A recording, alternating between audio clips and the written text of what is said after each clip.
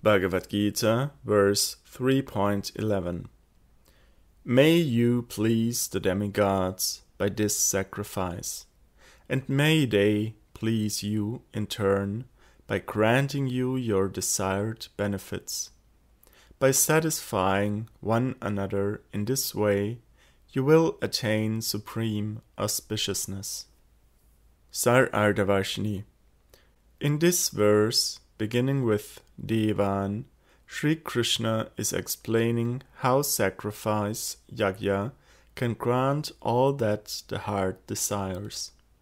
He says, "May you please the demigods by this yajna, and may they please you also."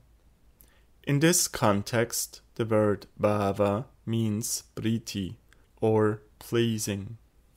Sarardavashni prakashikariti. In this verse, Bhagavan gives the teaching that to please the demigods, oblations of ghee are to be offered to them. This has a hidden meaning.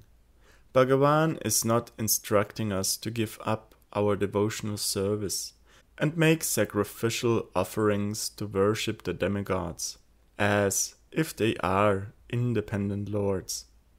They are not independent. Sri Vishnu empowers qualified living entities, Jaivas, and gives them the post of protectors of the various directions. He thus maintains the universe through them. In this way, these demigods are like the limbs of Sri Bhagavan. It is said in Shrimad Bhagavatam 1.11.26, Bhavo Loka Palanam. The arms of Sri Krishna are the shelter of all the administrative demigods of the world.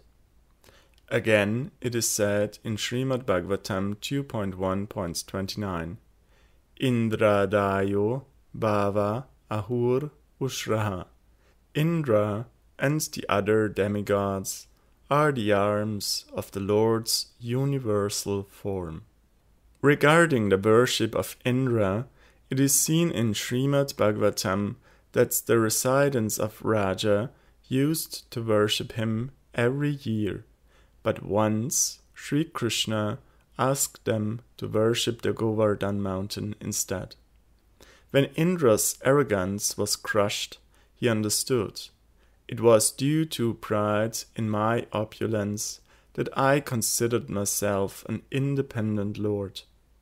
Today, you have shown me great mercy by removing my false ego. Now, having realized that I am the servant of the servants of your servants, I surrender unto you. From this context, it is evident that the demigods who protect the various directions are the limbs of the universal form.